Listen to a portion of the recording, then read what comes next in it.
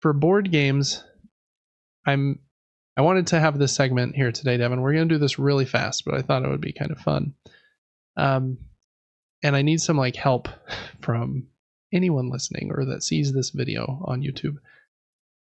I need a way to ensure that I play more of the games I get. I don't know if it might just be that I need more sheer will and determination. But I just wanted to list, these are all of the games that I either got recently or are delivering very soon that I haven't played yet. And so I'm kind of like paralyzed for choice at the moment, and I don't know like what order should I play them in, and I'm like in my own head a little bit. I have too many that I'm excited about, so I'm not excited about any of them. I don't know, it's driving me nuts. But so we're going to go through these really fast, Devin, because there's like 30, and so we're obviously not going to spend very much time on them. But first up, in a package delivering tomorrow, I'm very pumped for this one. This is one of the hottest games in the world right now. It's The Lord of the Rings Duel for Middle-earth. This is kind of a reskin of Seven Wonders Duel. It's a card game where one player plays as kind of the Fellowship, and one person plays as the Agents of Sauron, I believe. And you're basically taking cards from this pyramid, and the cards that you take let you do certain things. And eventually the Black Rider can catch up to Frodo. And if he does, then that player wins, or Frodo can make it to Mount Doom. And if he does, then that player wins. So there's like 3 different win conditions, and you're all fighting over the 3, and you can't let the other player get too far ahead in any of them. Very pumped for that one, Devin. We're going to play it. It's going to be fun. In that same package tomorrow, there's 3 other games coming. One is Harmonies. This was a very popular game a few months ago. You're trying to build this cool little kind of grid of different types of land to get these animals to come stay in your habitat. It's kind of an abstract game in that way. You're taking these pieces kind of in Azul style from the center board and putting them on your board to get animal cards. Very cute, colorful artwork. Next is Through the Desert, designed by the good Dr. Reiner Knizia. Oh, my man. This is a kind of an abstract game where you are building routes, I think, with your camels in order to have more control of the desert. It's supposed to be excellent. Again, haven't played it yet, but coming tomorrow. Also got Witchcraft, which is a solo-only card game where I think you're playing as like the leader of this coven of witches, and you have to stop these monsters from like taking over the town, but you also can't let the people in the town know too much about your witch power, or else they'll burn you at the stake. So it's supposed to be a really fun solo game. I'm excited to play that one. It has cool art This one style. looks cool to me. Yeah, it does look cool. We could even try it like together solo. That doesn't make sense, but you could play it together in that way. Okay, so those all deliver tomorrow. The next segment of games are all games I got in the last week. Basically, all of these were from the Prime Day sales because I think Prime Day for board games, for whatever reason, opened up a little early. So it was like a week ago, and I was ordering these games. So this one is one that was on Devin's most anticipated list from last week. It says, Let's Go to Japan. I've got it already sleeved, got a 3D insert printed. It's in the box and just waiting to be played. Looks very cool. Has very big cards. Very excited for it.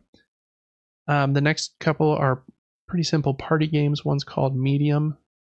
You're trying to say the same word as your teammate based on a prompt. Kind of reminds me of like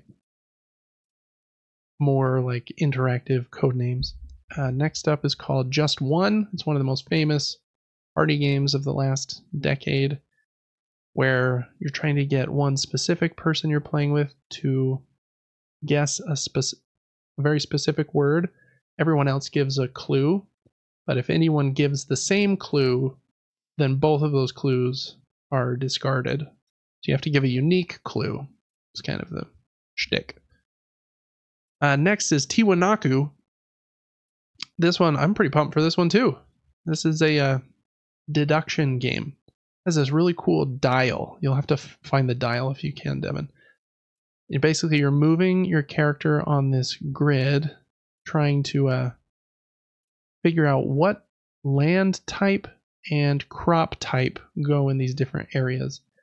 And then you'll make a guess at different parts. This is the dial, yeah, here, Devin. And there's those 2 windows. And so you'll go to a spot and say, I think at this spot is this crop type or this type. And based on the row and the column you're in, you rotate that disc that you've put inside the dial. And then you'll open one of those windows and it will tell you what should be there. So it's a kind of a logic, but like a crossword puzzle made into a board game with this dial that knows all of the answers. Really cool. Wow. But excited to try that one. Spotlight is a brand new game. This one I got mostly to play with my kids, but it has this cool kind of board where you can't see everything. It has like this dark paper underneath it. But then you put this little flashlight paper underneath it that has a white segment. And so you can see everything in your flashlight segment. And you flip over a card, it says to like find as many of these as you can. And everyone has like 30 seconds to find as many as they can. And if you guess the right number, I think you win, or you can also play it cooperatively or whatever. But cool little Where's Waldo like game there. Next is one called Quicksand. This is a cooperative game where you're flipping over sand timers, and together you're just trying to make sure none of your sand timers run out. So it'll be my turn, I'll play a card, and all the sand timers on an orange tile will flip and move to the next one. Or then it's Devin's turn, he plays a card with a square on it, and all of them on a square tile will move. And you win if you can get them all to the end of the track, past kind of that finish line thing, without any of them running out. So supposed to be kind of fun. Ancient Knowledge, I think you'll love this one, Devin. It's very much a card-based game with a big deck of unique cards. You have your own board, you put the cards on this top section of your board, and then eventually they will slide to the left, but they'll have a bunch of these knowledge tokens on them, and you have to get as many of them off as possible, because when they fall off your track, any knowledge that was on them will be a negative point for you at the end of the game. It's supposed to be an excellent card game. Next up, another one I got to play with the kids. This is a there's a lot of games here, Devin. Is called Dive. You look down through these translucent boards, and you have to make a guess, like how many levels deep is that shark? And you're like, you have to make sure you don't mess up on the shark and the not a shark side of your discs. Then you can assign more points to ones you're more sure of in order to get a boost from the turtles and stuff. It's supposed to be a pretty fun, push your luck and depth perception game, literally, because it's a stack of like 30 translucent things you're looking through, as if you're looking down through the water. Again, kind of a kid's game there. But next is one called Monumental. Again, this is like a $70 game I got for like $14. Doesn't make any sense. I got the version without miniatures. It's just cardboard. But even so, it has like 300 cards in the game. In this game, you make a grid of 9 cards, and then you choose a column and a row from your 3x3 grid. And you got to activate all 5 of those cards that are in the column and the row. And then they come out of your grid, and new cards from the top of your deck fill in the grid. So it's a deck building game where you're trying to get new cards into your deck, and then they'll refill your grid and you activate the columns and rows. It's supposed to be fun. Next up, the one called Pendulum. This is from Stonemaier Games, who makes very pretty games.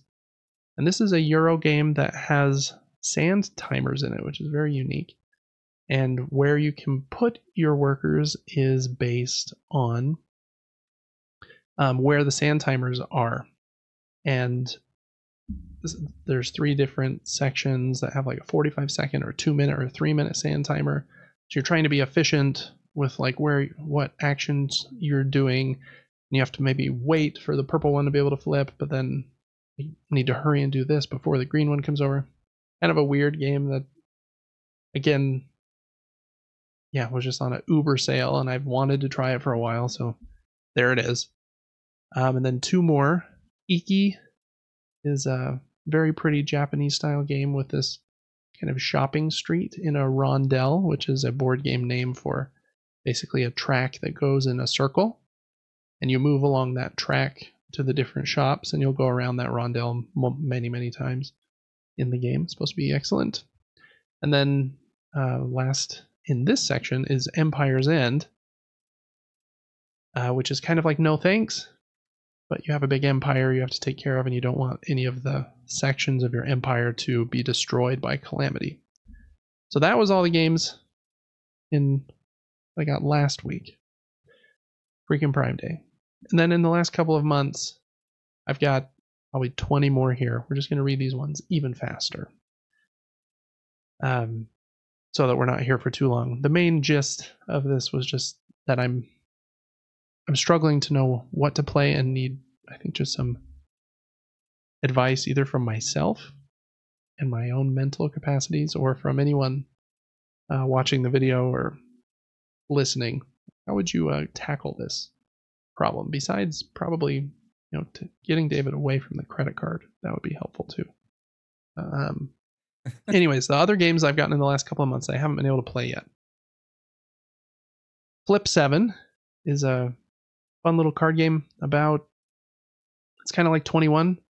On your turn, you either say hit me or you pass and are out of the round, and you can get more points, but if you bust, then you lose everything. Gnar, a very popular game from last year where you were trying to race to 40 points with these cool Viking cards, making a little stack of them in front of you.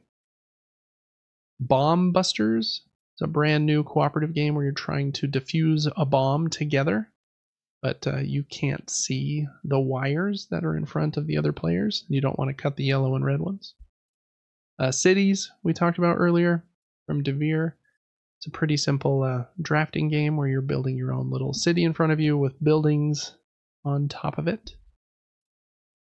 Gizmos is an engine building game that has this cool marble like station, and marbles come out of this little track out of the front, and so you can, when it's your turn to take a marble, you generally are only able to take them from those like 5 or 6 that you can see out the front of the marble randomizer. It's supposed to be a fun engine building game.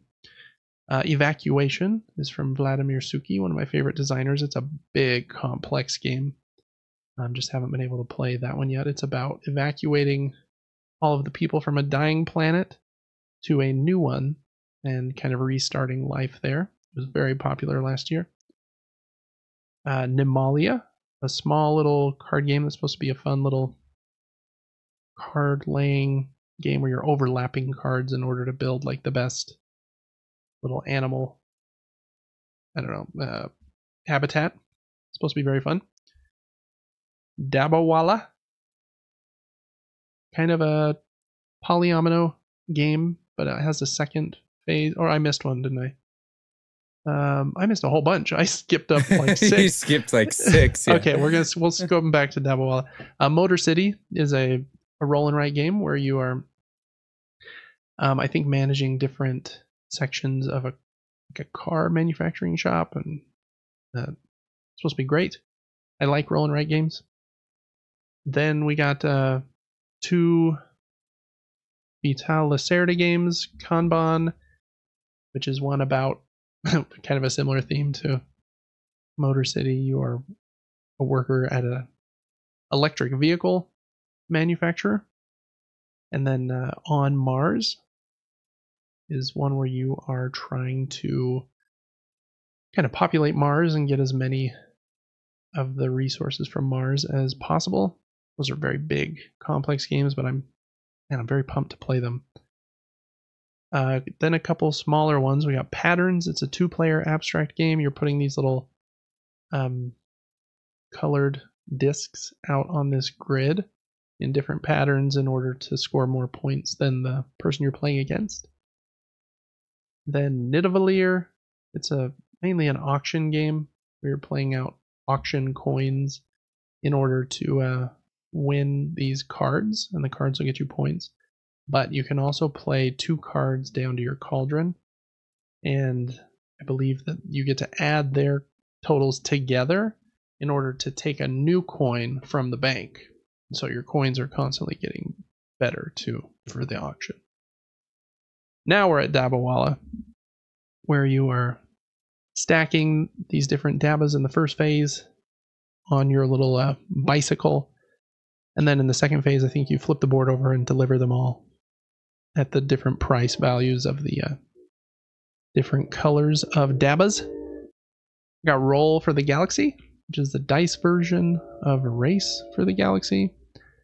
I don't know a lot about that one, but it has cool dice and supposed to be really good. Dinosaur World, it's kind of like Jurassic Park, the board game. It is, I think, the third or fourth in this series from Pandasaurus. But it's pretty cool. Your dinosaurs can like break out and eat people. And you have to take care of your park and make sure everything is running okay. Paris, the City of the Lights. I think that's what La Cité de la Lumière means. Not 100% sure. It's a 2-player game. You're trying to, kind of an abstract game. You're putting out tiles in order to control more of the street. And then you have a second phase where you put out tokens on top of those tiles. And you want to get yours next to the lanterns. Has a bit more to that. That was a simplified version. But A Fall of the Mountain King is a bigger meteor game where you're trying to I'm trying to remember if it's, I think you play as, what are you? I don't think you're dwarves, are you? Maybe you are. And you're trying to defeat all of these trolls that are like storming into your cave, but also do it better than everybody else.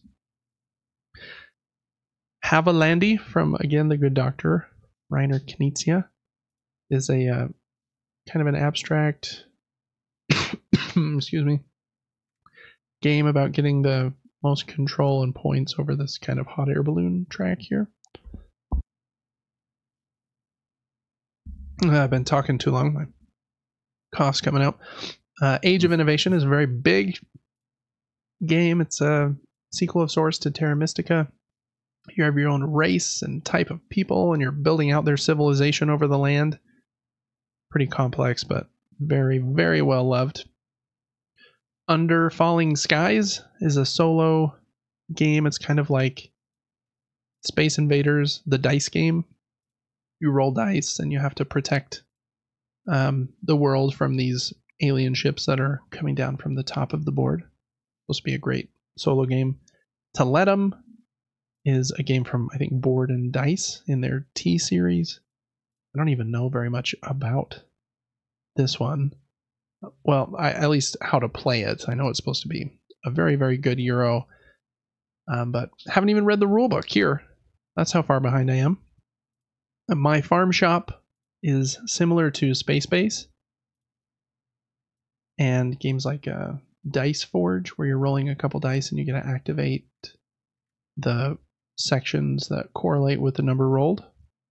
Search for Planet X is a deduction game where you're trying to find this planet X.